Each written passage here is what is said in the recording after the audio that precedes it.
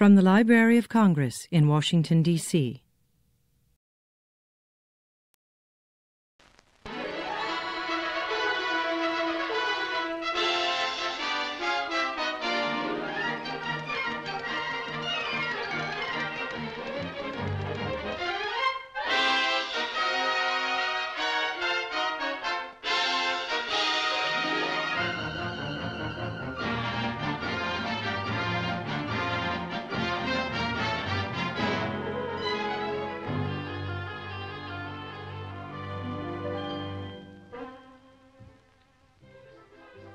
In a typical city or town, on a typical residential street, we find a typical home occupied by a typical American family. Like millions of his fellow Americans, John Q. Public earns enough money to keep up the payments on a new car.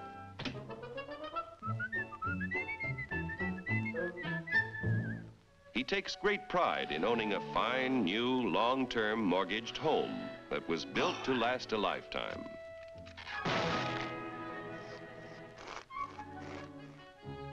Mrs. John Q. Public no longer finds housework fatiguing drudgery, thanks to a host of labor-saving devices, including her husband. Mr. John Q., because of a 40-hour week, has the leisure to dream about his favorite sport. Darling!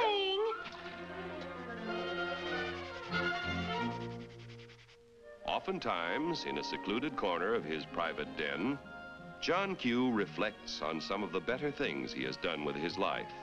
Insurance to protect his family if he is called before his time. Money in a savings account for emergencies, for summer vacations, and to help put John Q. Jr. through college. In spite of the high cost of being a husband and father, John Q. has a private little nest egg. His practical nature tells him it ought to do more than collect moths. Let's see, where did I put this thing? I know it's...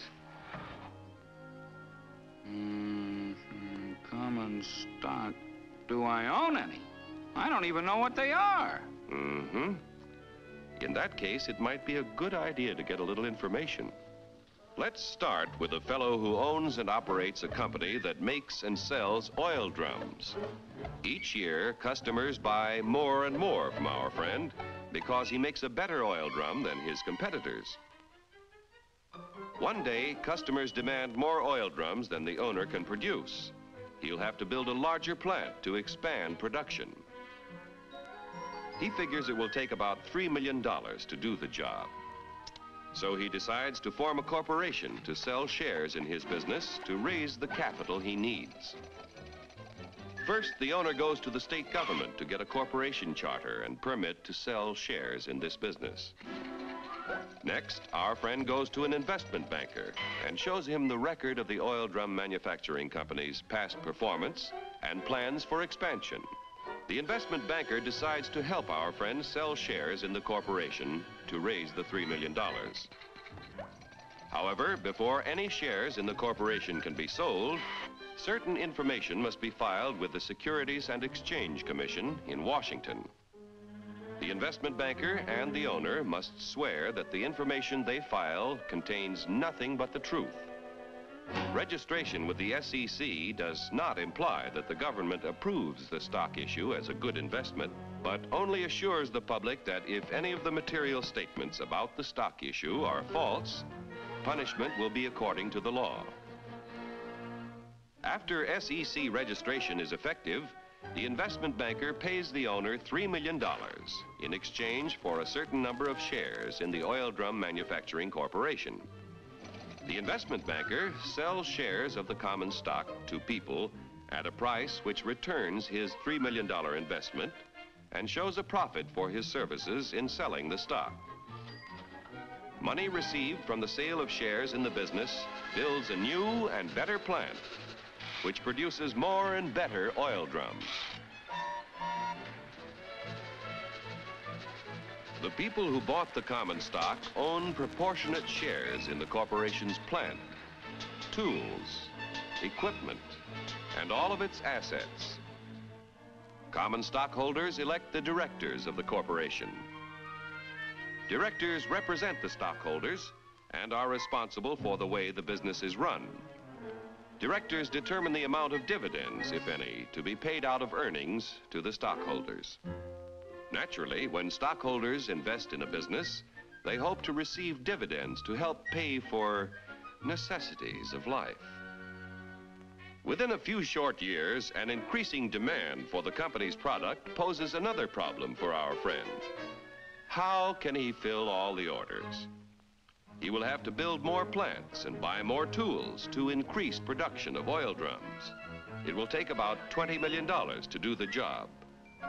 One way to get this additional capital is to sell more stock to many more people. So the Oil Drum Manufacturing Corporation votes to send its president to the New York Stock Exchange to see if their common stock can qualify for listing.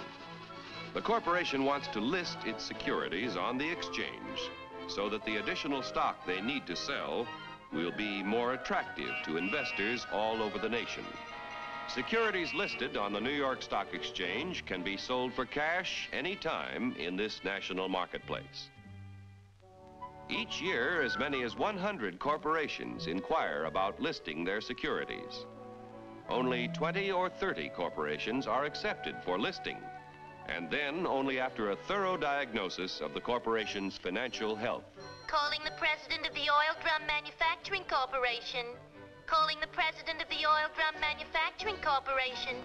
Report to examination room B. Attention all members of the stock list department. Report to examination room B. The Stock List Department investigates the qualifications of corporations examined for listing on the New York Stock Exchange.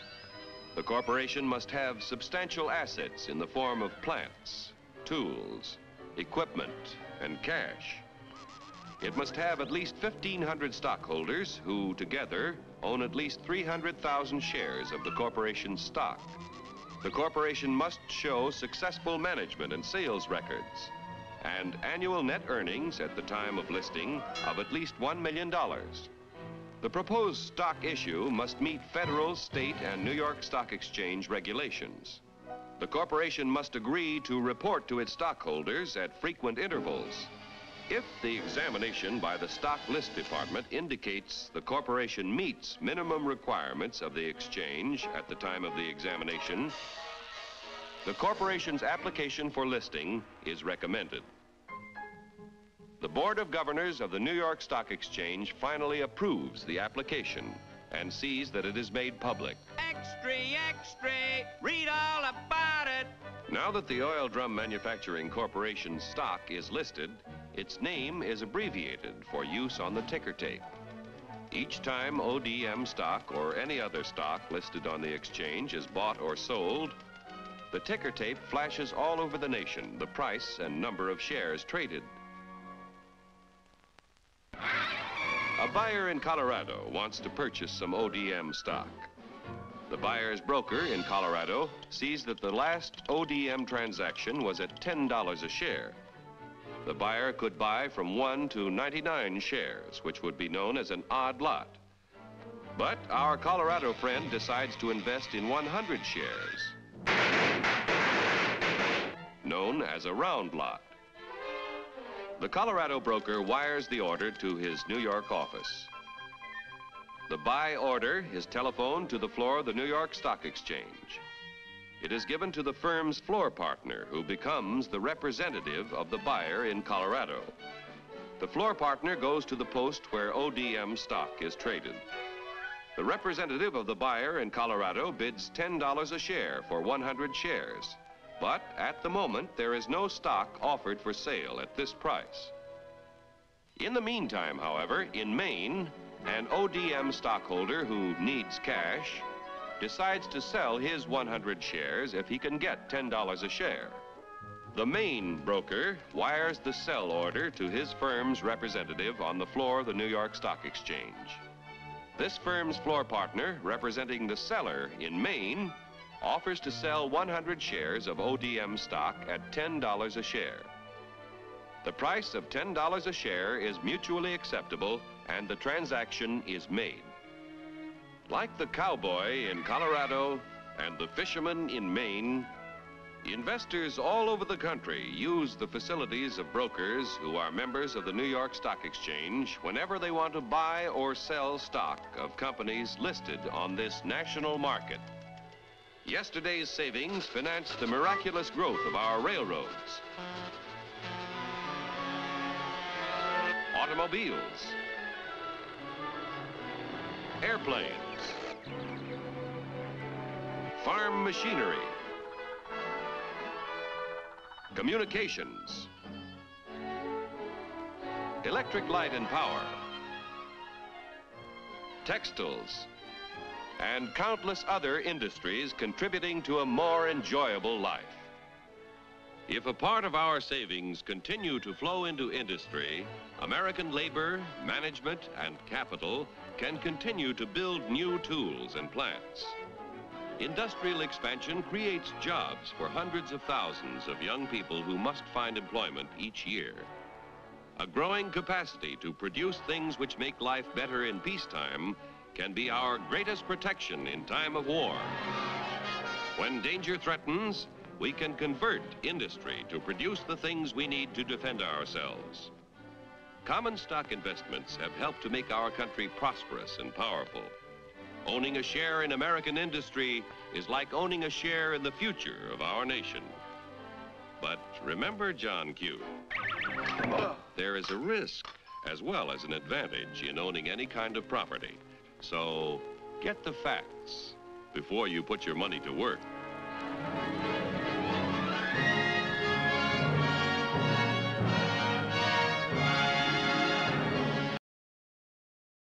This has been a presentation of the Library of Congress. Visit us at loc.gov.